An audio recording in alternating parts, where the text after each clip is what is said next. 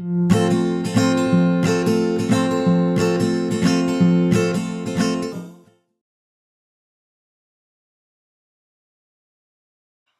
afternoon. This video is to demonstrate a small little modification within Cabinet Vision in order to streamline some of the processes that shops encounter. And this is just a quick demonstration of what a scenario is and how we can automate it. Anyways, this is done in version 10 and it's applicable to all newer versions as well. So the scenario that was presented was that in an applied end Euro construction, these applied ends are a waste of time for finishing and or a waste of material. They don't need to be full depth when cabinet number 1 and 3 is up tight against this panel. And the customer was going around the room and grabbing number 2 or wherever this scenario applied, hitting plan view, grabbing the panel, saying that the panel itself is only 6 inches wide. So leaving all other properties alone, and then saying this is a width, and then it's going to the effort of in out is now 23.625 minus 6 plus 0.875 to have it flush the front of the doors and in a position that it would be in the real world. And similar to this, on the right hand side, doing the same thing, but calculations are a little different. We change the calculation. The width is 6. The in-out, we're going to go to 23.625. We're going to add 0.875 because it's referring to the front of that part. And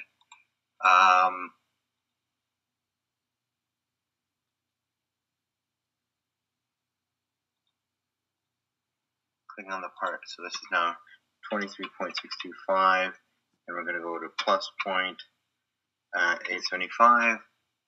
Enter. There's the calculation. There's our parts. They're looking symmetrical. And then when it goes out to the real world, then these fillers are only brought this deep, and it's a nice clean presentation. And we've dropped the material and we've dropped the finishing off of the project. We've lessened it anyways to a degree. So the issue is that it takes time to go through the job and to find all these scenarios and to do them.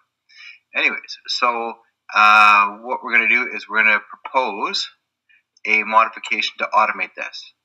So what we're going to do is we're going to go into our user constructed standards, user created standards, and I've created 2 UCSs, and at the current time they're turned off. So I turn this on and I turn this on. Now what it does is, first off, at the cabinet level, we assign a question saying, in this cabinet, do we allow filler ends? And so the question is that it'll be called F1 filler ends, and it's only none, left only, right only, or both. So if the filler end is not equal to 0, that means we're going to filler one of our applied ends. Then I want to adjust its position by 7/8 of an inch. And this is user defined, and it's going to sit in a variable here. And if it is turned off, then we're going to delete this adjustment. And that's the first one. And the second one is just going through and actually adjusting the left finished end and the right finished end. So if it's a left finished end, if it's an applied finished end at the cabinet level, then we look to see have you picked left only or both? And then we're going to change the width to 6, and we're going to change the in-out position to be the same way that we manually calculated it. That's going to be it. And then we have a bunch of end ifs. We're going to look at the same properties on the right-hand side, but the in-out position is slightly different, as well as the values we're looking for. And we're going to close this. And when we come to the cabinet itself, we see that we have the question called filler ends, yes or no. So what we'll do first is we will go through and click on the left part here, and we're going to go and look at the properties of this part and remove the overrides. So this is removing the position as well as the size of the part. Hit OK. We're going to take this one and we're going to do the same thing here. Go to properties, overrides, and remove the position as well as the size modification. Hit OK. So what we're left with is back to the default cabinet with applied plant-on filler ends being applied to this cabinet. And so now we want to automate this. So when we click on cabinet number 2, we want to grab cabinet number 2. We want to say filler ends on the left only. And now it will do those 2 calculations, which are change the width to 6 as well as reposition the part. And we can do that all from the right-hand side. And we don't even have to edit the parts, click on them or anything. We can do that.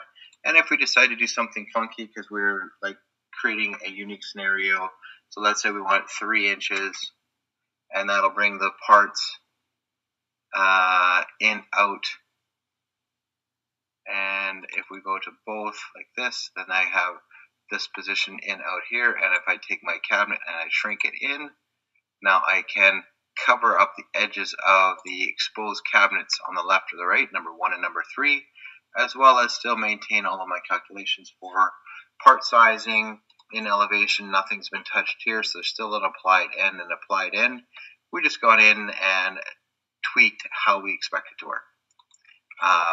Any questions, send them to tech@Planet Canada. Thank you very much.